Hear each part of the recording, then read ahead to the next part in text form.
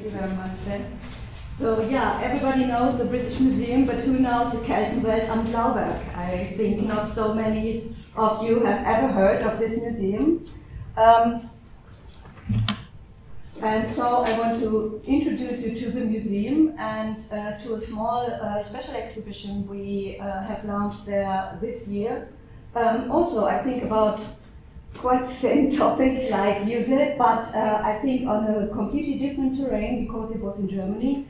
And in Germany we don't have this debate like the scientific community in Great Britain or on the British Isles has about, would we like to question our common opinion, how the Celts or this Celt tribe moved and what they were doing. So it was quite risky for me as a scientist to do this.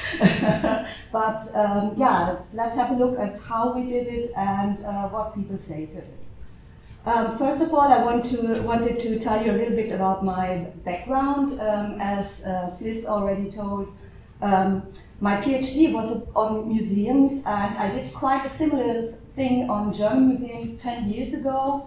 And I also had some kind of form in which I visited 122 museums, and I did also literature and online research on another 250 museums. So I covered a large part of the German archaeological museums landscape in my survey that I did for my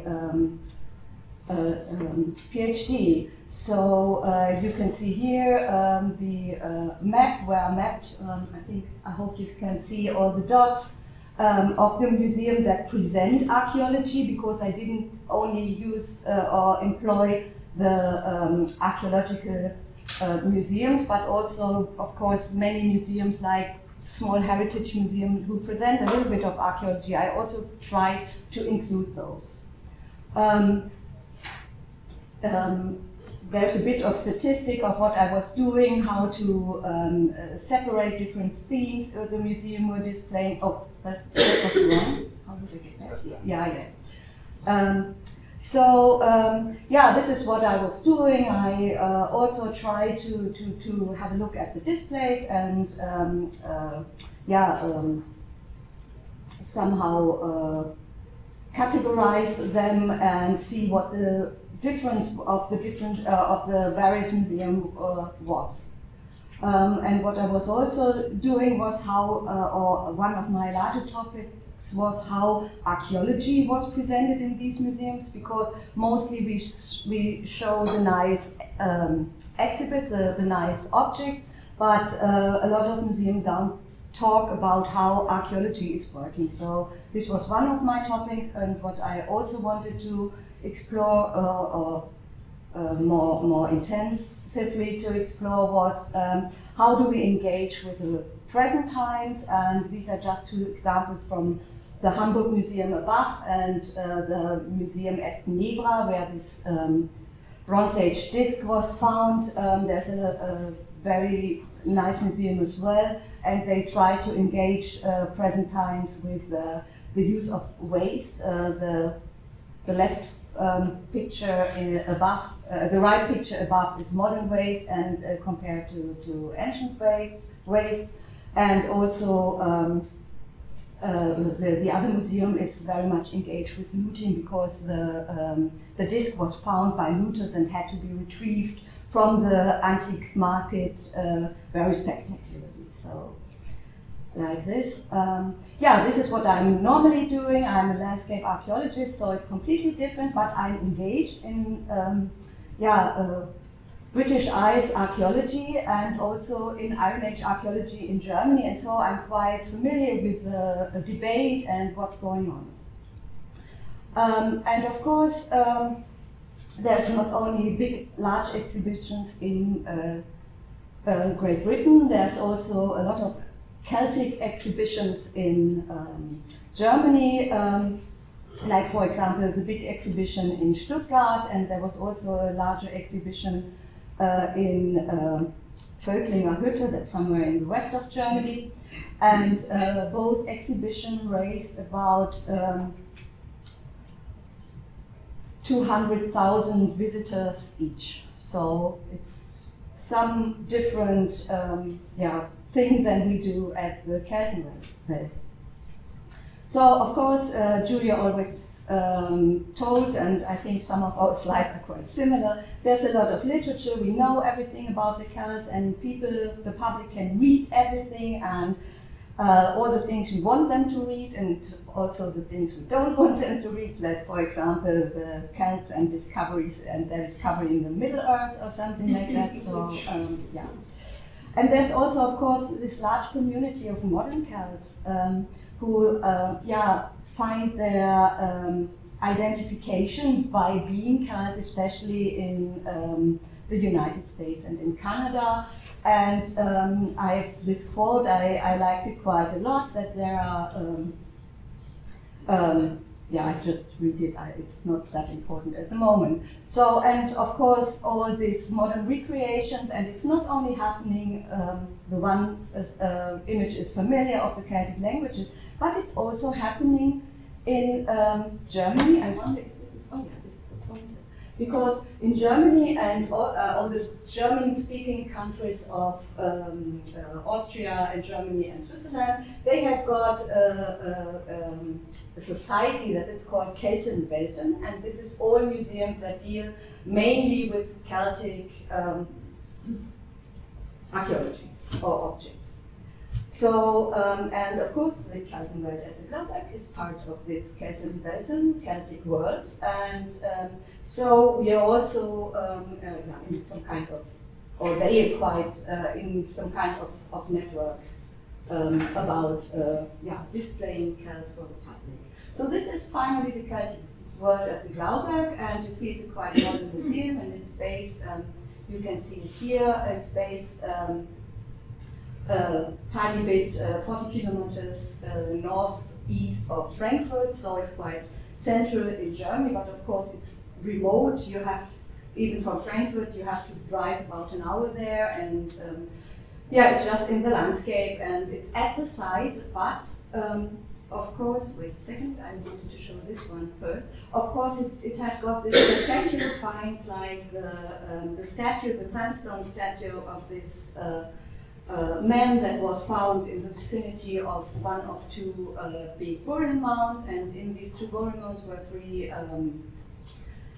burials with a lot of really, really fantastic finds, and people go there just because of these spectacular things and the very unique things at the Keltenwelt. It's all original. They don't have the copies, but they argued, the community there argued a lot with the state of Hesse, where they are in, and they finally were allowed to present everything at the place. And that's quite unique, and it's really a fantastic museum. Go there if you're in Germany. And of course, being in the countryside is different than being in a big city, and they have to do a lot of commercials, and I love this bag for bread, actually. I hope you get the notion. If the Celts from the Glauberg would have had the bread from this special bakery, they would be still alive, of course. So, and of course, they also do a lot of promotion in other ways, and you can already see that it's not always helping the case of being a bit more critical to what we display, because of course equalizing what we find in the state of German state of Hesse with the goats in France is a complicated thing. So this is the entrance to our exhibition that we launched in the Celtic world, and there is no reason actually for this museum to present an exhibition in this direction, but they wanted to, because visitors were asking them a lot of questions. For example, things like, why don't you display things from Ireland? We thought Ireland are the Celts, and in Ireland are the Celts, and how does this connect? And all these things. So the guides in the museum were quite annoyed and wanted an exhibition about this. And then I thought, okay, this is my hour, this is my time, and I can put all my things into this exhibition as well. And so we did. And yeah, of course, we did have not as much room as the British Museum. We were limited to 100 square meters. So it's like, yeah, one floor in a normal one family house or something. And we had to reduce everything, and of course the budget was much lower, and so we could not borrow fancy things from anywhere. But fortunately, we had the Römisch-Germanisches Zentralmuseum in Mainz at our display, and they have got copies of everything, of all the fancy finds of the world. They make copies, and very, very good copies. You couldn't tell the original from the copies in most cases. So, yeah, what we were doing, the middle part was mainly about things that are, how do I say it, connected to the rebirth of the Celtic notion from the 17th century, as Julia already referred to. We had a lot of historicizing imagery in there to make displays, and of course we had all this beautiful finds, the Torque of Trichting. I think most of the things were displayed at your place as well. So the helmet from the Grey, and we didn't do much about the archaeological explanations, like what the designs are on the things. We just displayed them and showed them, yeah, to people. And the outer space of the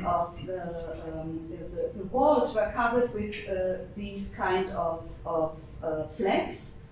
And we divided them in 4 parts, and they got all different colors so that people would know different things start there.